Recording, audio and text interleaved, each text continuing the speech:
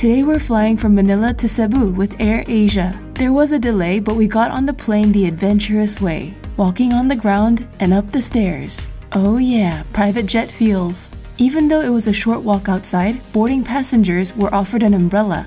We are looking for aisle 15. Decent legroom for a person my height. It's 12:45 p.m. We had a 1-hour delay. What wonders lie in these pages?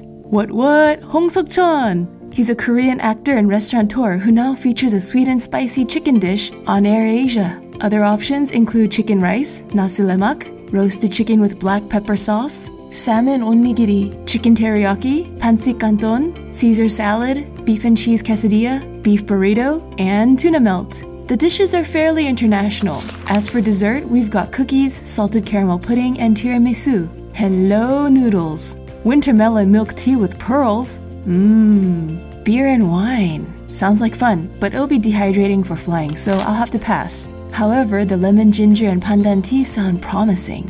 And now I'm craving halo halo. One of the best digital detox things to do on a plane is get ideas for your next trip. Oh, this temple cuisine looks so good. At Kemalipos, tayo pwede lipat ng humigit kumulang isang oras.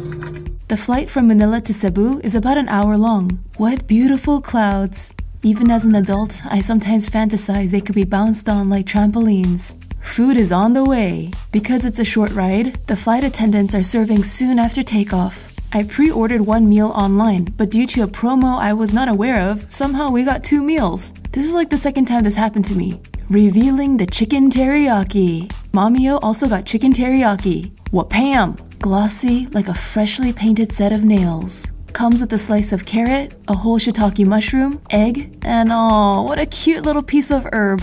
The black pepper fried rice contains broccoli, peas, green beans, soy sauce, and 2 thin slices of red bell pepper. Alright, here's the lineup.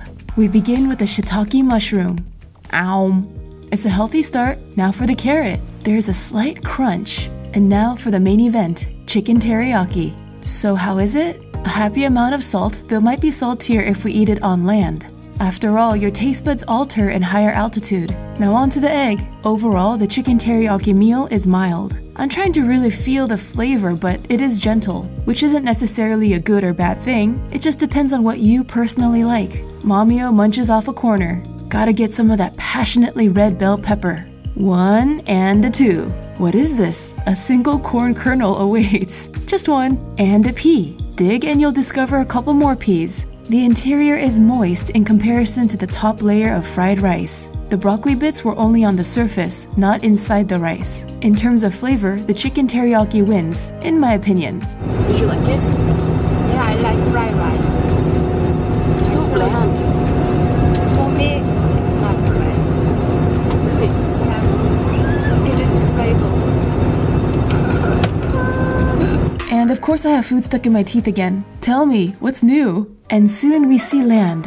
Hello Cebu! It's our first time visiting this island. Who knows what's in store? Definitely some beaches. Upon landing, Mother Nature starts to paint the ground with polka dots.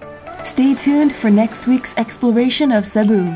Remember to subscribe and hit that notification bell. For food and travel in Korea, check out my other channel, Sweet and Tasty TV. To relax at night, listen to ASMR Bedtime with Miss Mina. We read, crunch, crinkle, and more. In the sunset's gold. Toodles, my noodles.